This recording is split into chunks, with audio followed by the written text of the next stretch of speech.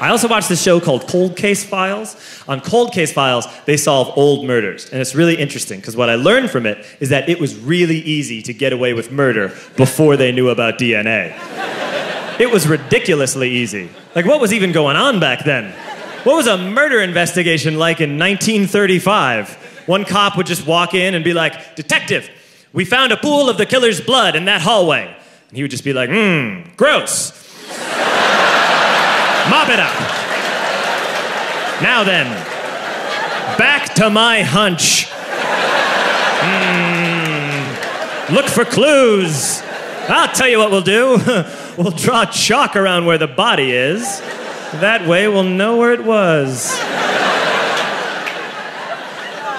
Also, a couple years ago, I saw this movie called Public Enemies with Johnny Depp. It was about old bank robbers and stuff. Here's how easy it was to get away with bank robbery back in the 30s. As long as you weren't still there when the police arrived, you had a 99% chance of getting away with it.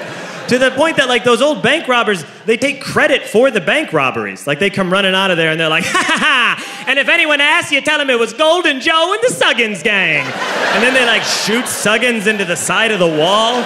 It's like, what, were bullets free back then? And they don't even disguise themselves. They dress up for the bank robbery. They're rolling in there in, like, big suits and hats like they're going to church in Atlanta. They make a day of it.